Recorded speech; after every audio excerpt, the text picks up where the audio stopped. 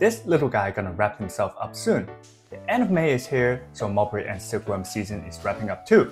Although industrial sericulture is emerging, raw silk production partially remains a cottage industry. This is a cottage in the sericultural town of Zhenze, where my buddy and his family breed silkworms. It's like your primary school project, but multiplied by 10,000-fold in scale.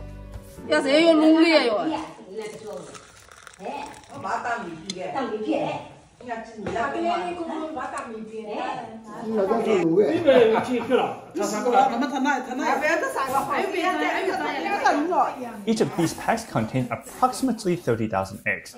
Sericulture season in this village this year kicked off on April 28th, when the packs of silkworm eggs were brought back and distributed among participating villagers. Clearly, they're all sericulture veterans, taking care to keep the eggs warm right away.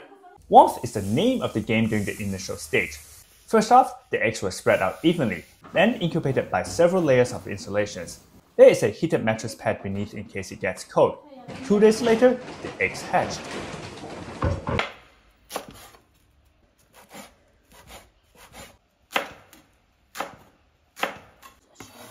Silkworms are famous for their insatiable appetite.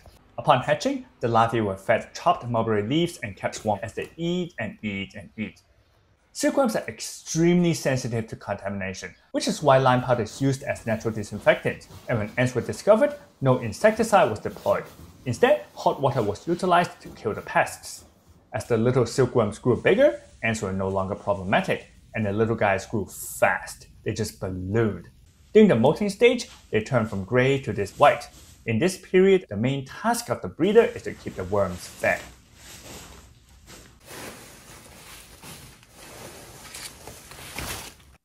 Hi Zhenze, it's May 20th, I'm back and I'm super thrilled because the silkworms are back. What I mean by they're back, well, they were almost gone. Between this visit and the last, my homie informed me that the contractors responsible for nearby tracts of land went a little too liberal with pesticides. Just a little, but too much already, because silkworms are extremely sensitive and vulnerable to chemicals. For instance, breeders replenishing mulberry leaves in the evening can't wear bug spray, so they feed the silkworms while unwillingly feeding the mosquitoes too. The silkworms began dying about a week ago, and all the neighbors were impacted, but they sought help quickly and saved about 80% of the silkworms. Sericulture has been a part of this village for decades, and the villagers have never encountered this before. Now they're considering legal means in demanding reparations. But luckily, the survivors seem to be pretty healthy and hungry too. See how they're eating a lot and pooping a lot. Did you know that the little black speckles of discharge aren't just waste? In traditional Chinese medicine, the silkworm excrement is called silkworm sand and is known for blood moving, wind dispelling, and other properties. In modern industry, chlorophyll is extracted from the vacua, which is rich in the green pigment from the leaves. Because silkworms have fast digestion, and so large amounts of chlorophyll is pooped out instead of absorbed.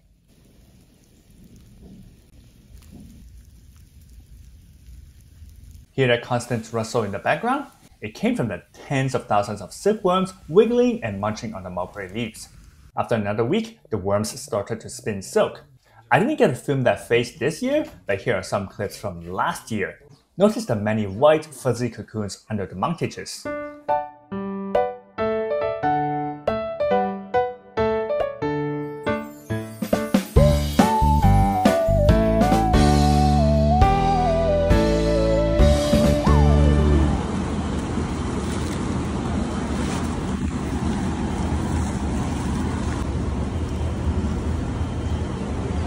哦，这挺硬的。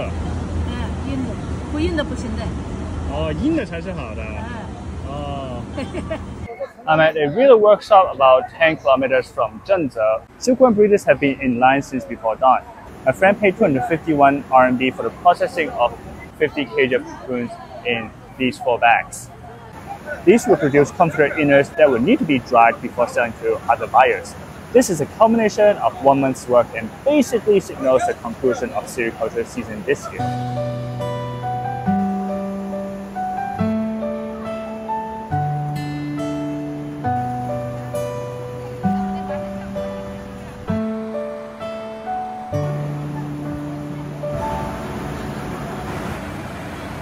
The workshop also seems to produce its own silk comforter materials.